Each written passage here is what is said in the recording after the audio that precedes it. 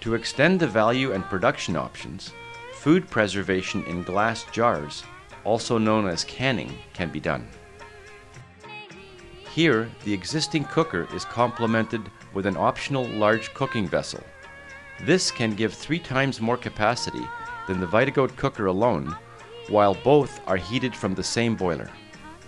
The large pot can be sourced locally and connected with the supplied parts.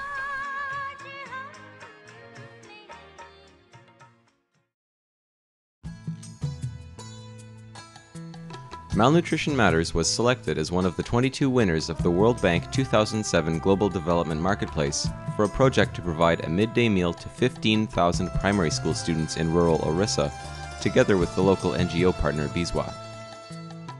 Malnutrition in rural Orissa is quite severe, with over 50% of the children malnourished. These scenes show the first VitaGoat pilot site in Antapalli, a village of 800 people near Sambalpur in western Orissa.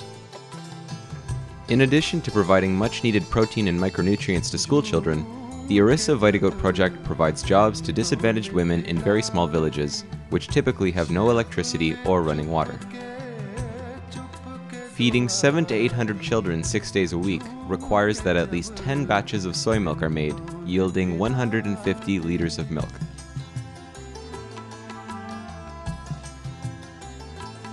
Operation begins at about 3:30 a.m. and continues until about 9 a.m.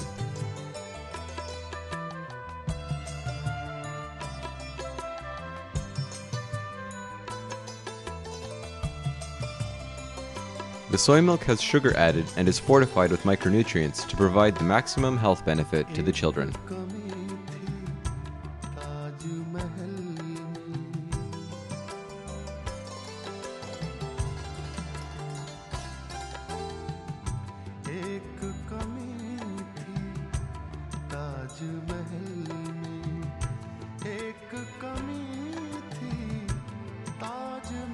Every VitaGoat serves about 20 one-room schools that each have 35 to 40 students. The soy milk, together with a piece of bread, is delivered in milk cans by bicycle. Each school is no more than 10 kilometers from the VitaGoat.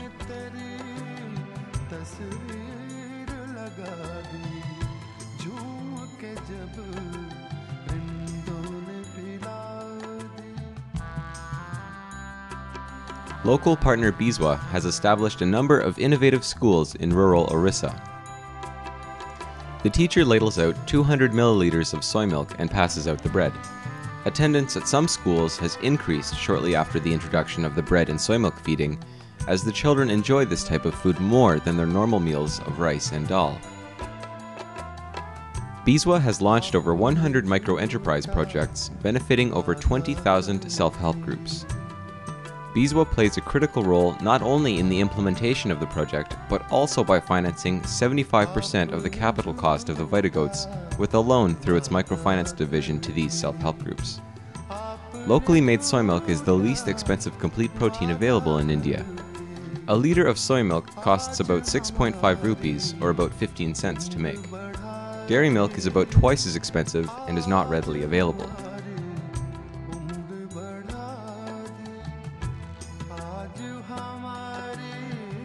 This school feeding project is sustainable because the women's self-help groups are able to use the revenue from the feeding program to pay not only their salaries and the costs of food inputs, but also pay back the loan for the VitaGoat.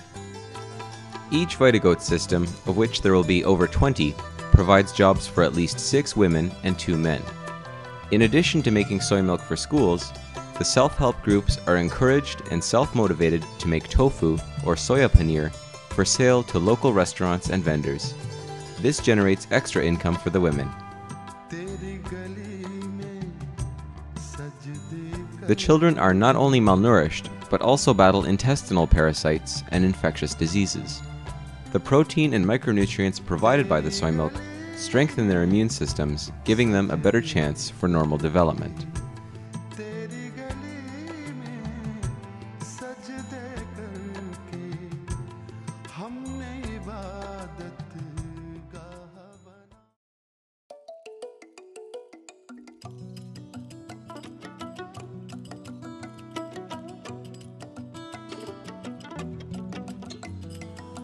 Usai welte wata dede Usai welte aminata de fetch water for drink Usai fete de piquinha e de cry sodo Usai fete salon no get rest for him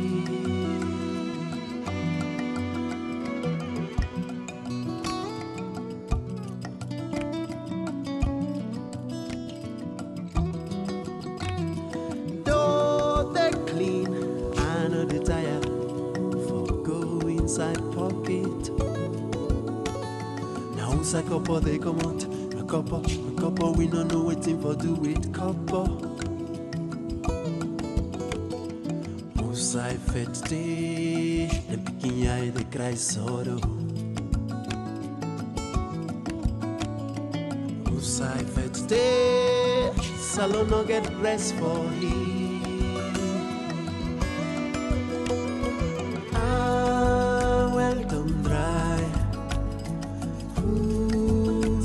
You go fame like hey halakuyo mamba te fish them down na water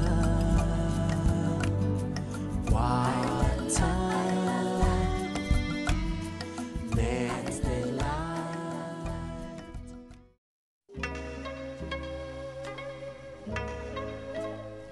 In 2003, the Canadian charity First Steps started a soy milk program in North Korea with multiple VitaCows and help from Malnutrition Matters. Also known as soy cows, these are reliable electric cousins of the VitaGoat system. When the first VitaGoat became available in 2005, it was immediately adopted by the First Steps program and the local personnel. Now there are more than 10 systems in North Korea with many more required. Fuel for the boilers includes dried corn cobs, which are sometimes just agricultural waste. Tofu is also made as a popular premium food.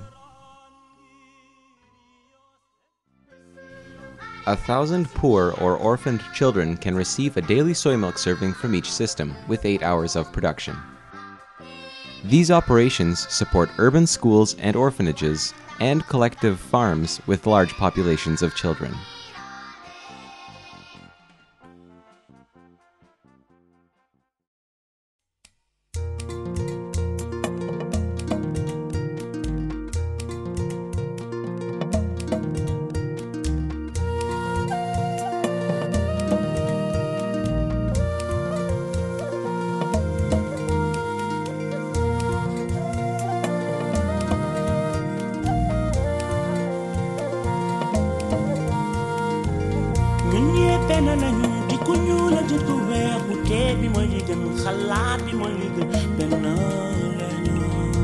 Ñu ñe benn lañu di ko wóola di ko weex te bi